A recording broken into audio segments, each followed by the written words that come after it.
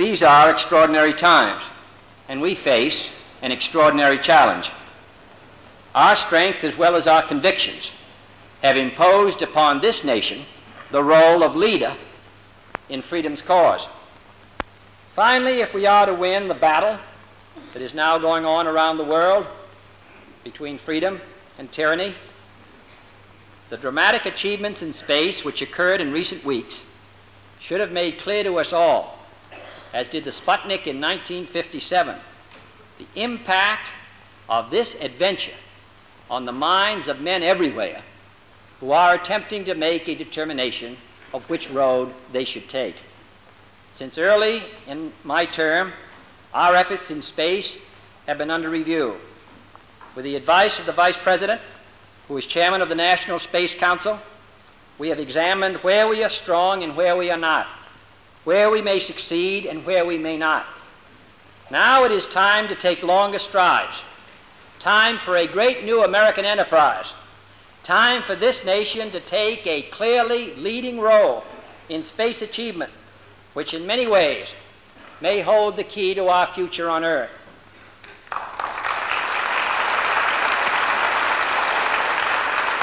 I believe we possess all the resources and talents necessary, but the facts of the matter are that we have never made the national decisions or marshaled the national resources required for such leadership.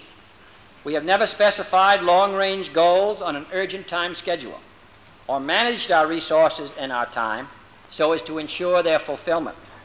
I therefore ask the Congress, above and beyond the increases I have earlier requested for space activities, to provide the funds which are needed to meet the following national goals. First, I believe that this nation should commit itself to achieving the goal, before this decade is out, of landing a man on the moon and returning him safely to the Earth.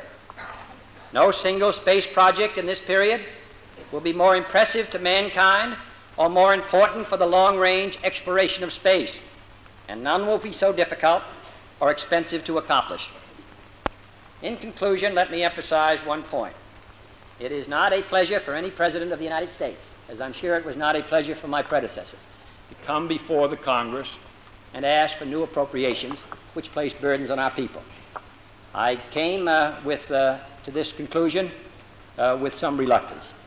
But in my judgment, this is a most serious time in the life of our country and in the life of freedom around the globe, and it is the obligation, I believe, of the President of the United States to at least make his recommendations to the members of the Congress so that they can reach their own conclusions with that judgment before them.